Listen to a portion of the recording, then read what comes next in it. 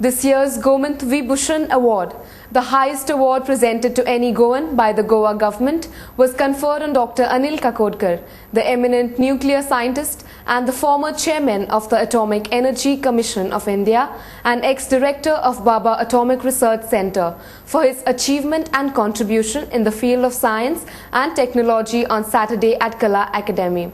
The award comprises a cash prize of 5 lakh rupees, a memento and a citation.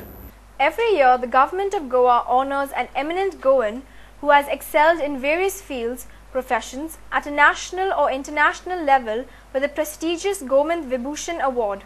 This is the highest award declared by the Goa Government to recognize and highlight the contributions of famous personalities who have their roots in Goa and who have made Goa proud by their outstanding and exceptional contribution in their respective field.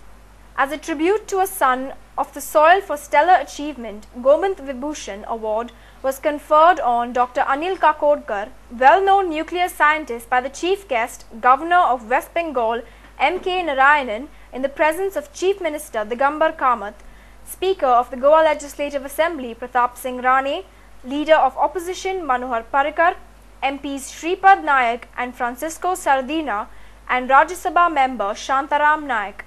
Dr. Kakodkar is an eminent Indian nuclear scientist and a mechanical engineer. He was the chairman of the Atomic Energy Commission of India and the secretary to the Government of India Department of Atomic Energy.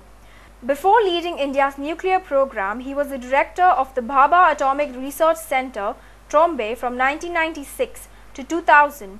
He was awarded the Padma Vibhushan, India's second highest civilian honour, on January 26, 2009.